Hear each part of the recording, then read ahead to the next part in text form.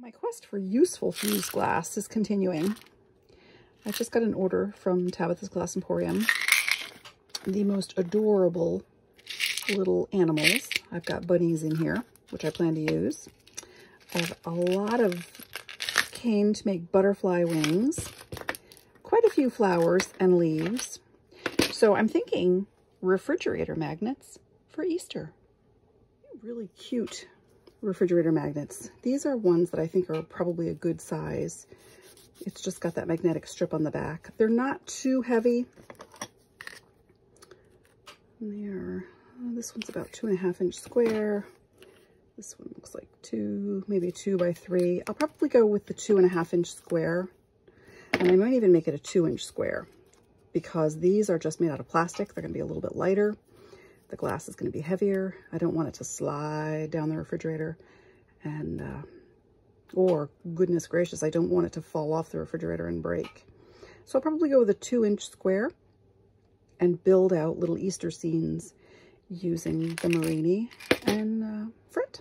That size will also work for me because I have a huge bin of Tekta scrap, all in smaller sizes. Based on my bin, I may make a few assorted sizes because this one is a 1.5 inch strip. I have some 2 inch strips.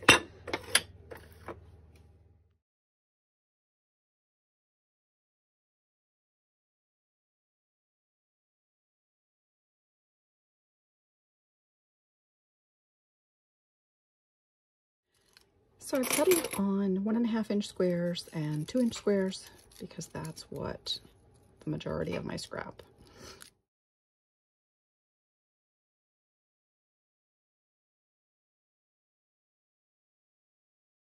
So I think I'm going to make them up of freeze and fuse components, Marini, stringers, Frit balls. I may do a couple with those shamrocks just to use them up. I also have some beautiful little Marini leaves. So next I have to start deciding what they're going to look like. I'm going to start 8 of them as like a meadow scene. So I'm going to start out with spring green powder. Do the bottom half with spring green powder. And then do the top half with light sky blue powder.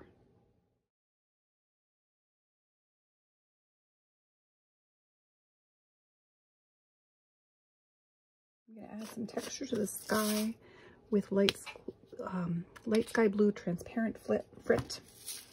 And then I'll use some chartreuse green and some of my own meadow mix in the grassy area.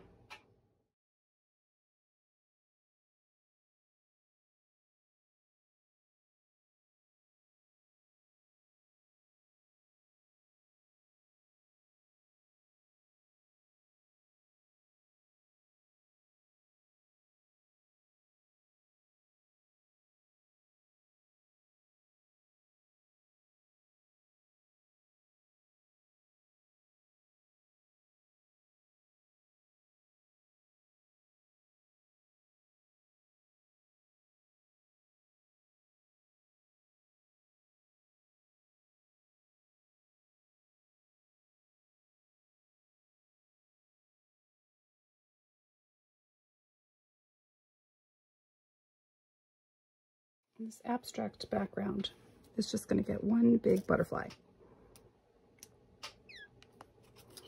My glue is very thick because it's a little bit old. So I need a body. That's way too big. And then some antennas.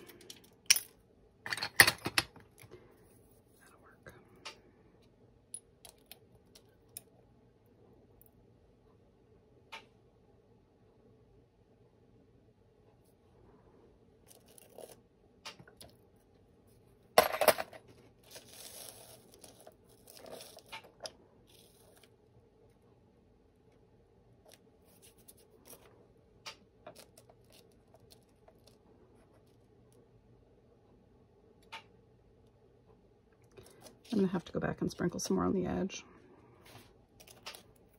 because I'm not being careful today, even though I'm trying to.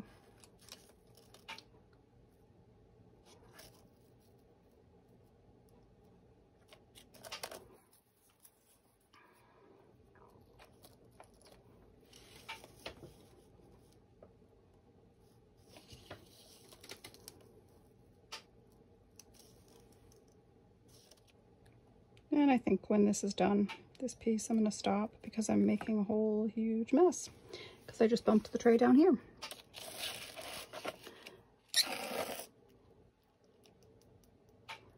Some days things go really, really well. Some days they don't. And so you need to know if it's not going well, just step away. Work on it some other day.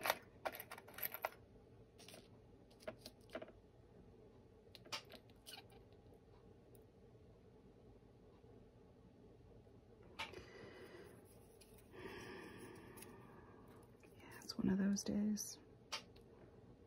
Step away from the glass. I'd like to get this one done first. The magnets, I did not go thick enough. Oh, sorry for the noise. I did not go thick enough with the powder. So I either should have put them on white instead of putting them on clear, or I should have done it a lot thicker. In order to fix them now, I'm just going to cut out white backings and I'm going to refire them with a white backing. Because if you put a magnet on the back, you're going to see right through it. The refrigerator magnets, now that they've all been backed, are ready to go back in the kiln. They're going to have to wait their turn though. Okay, let's see how these all worked out. Oh, very nice. I can still feel the heat coming off the kiln. Whoa, I love the one with the butterfly and the daisy. Very, very nice. So these are all done. And I got the extra strength magnets to go on the back because they're glass and they're a little bit heavy. And when I glue with glass, I like to use E6000. And in order to make sure that I have a good attachment, I get some sandpaper, 220 Brit, and just scuff up the back a little bit because it's very slippery. And I just want to make sure it's going to get a good adhesive.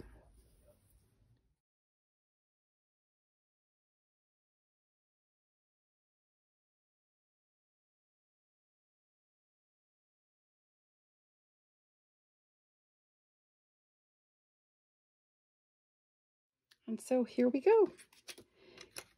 Easter refrigerator magnets are done. When you glue with E6000, you need a 72-hour cure time for the strongest hold. So I'm going to move these out of my way and let them sit here for about 3 days.